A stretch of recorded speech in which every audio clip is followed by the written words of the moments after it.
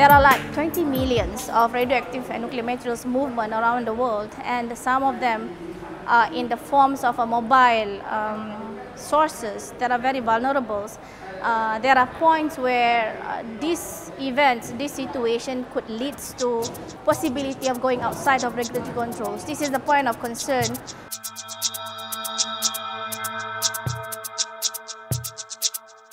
Dirty bomb is a conventional bomb where they attach radioactive materials in it.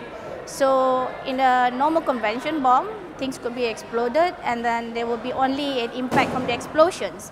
But when you introduce radioactive materials in an explosion, there is a possibility of contaminations on top of the explosion's effects itself. And I don't think we should be complacent just because it has never happened. I think we should give more reason for us to be alert and to prepare ourselves.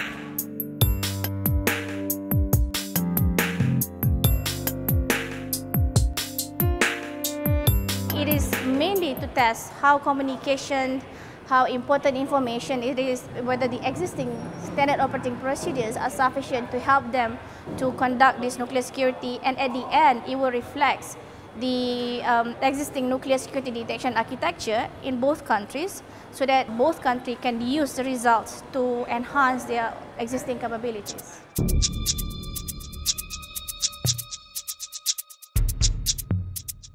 The tabletop is more to test how much information are being able to be shared, to test how much they know the procedures that are available in their countries. And it is very interesting to see the results of the discussion from both countries, particularly when it comes to the joint objective, where we want to see how much cooperation between the two countries are existing and how whether it is sufficient or not. Because as a result from the discussion, we see both countries, even though the discussion has been conducted individually, they come to one answers that match how much the cooperation helps them to address this kind of situations.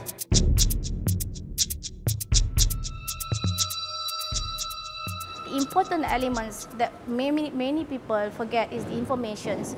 Well, in the IAEA publications also we promote about having nuclear security detections by instruments and also by informations. This is the important tools because most of the states already have these capabilities, and what we want to be informing them is that they should realize that how important this information can be used as a tool to detect for material going outside of regulatory controls.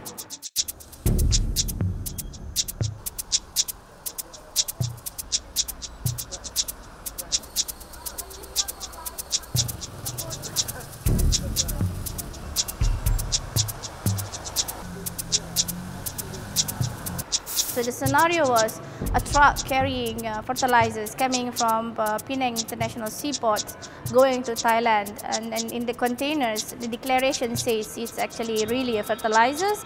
However, there's an injections of information from intelligence says that there are like nuclear materials, uranium-235 was hidden in the trucks.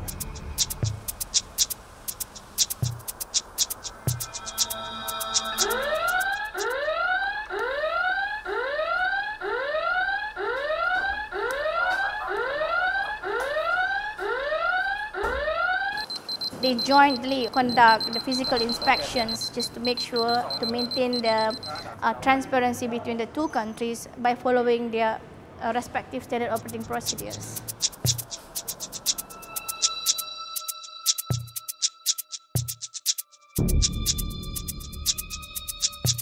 I'm so happy with the achievements from the exercises. I'm happy with the commitments that they have given from both Thai and Malaysia governments, the players and the participants. We have received a great support from both governments in order to prepare for the exercises. And when you see such results from the tabletop exercise and the field exercises that has been conducted this week, it is really satisfying experience for us in the nuclear security divisions.